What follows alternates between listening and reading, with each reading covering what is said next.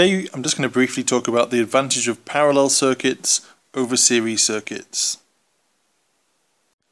Can you imagine a world where with one switch you had to turn on your lamp, washing machine, oven, vacuum cleaner, microwave?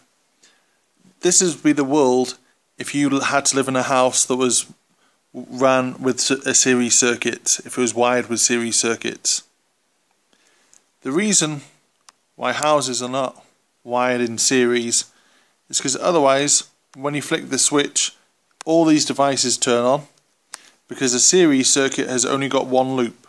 So the electricity would have to go through the lamp bulb, into your washing machine, into your oven, into the vacuum cleaner, into the microwave, and then back to wherever it's getting powered, like this wind turbine here. So series circuits are not very useful. Also, if one machine damages, so if this damages, the whole thing, nothing would work. Everything else would also stop.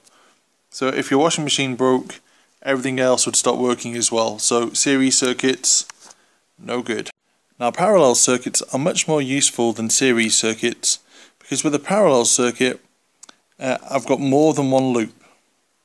So I've got my power source here, again the wind turbine, and the electricity can go through here, go around this way here.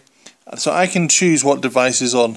I can choose if the washing machine is on, if the light bulb is on, if the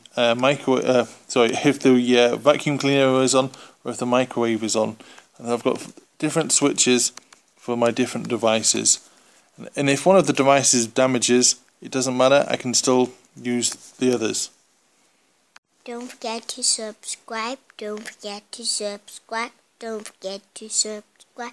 Don't forget to subscribe. Don't forget to subscribe. Don't forget to subscribe.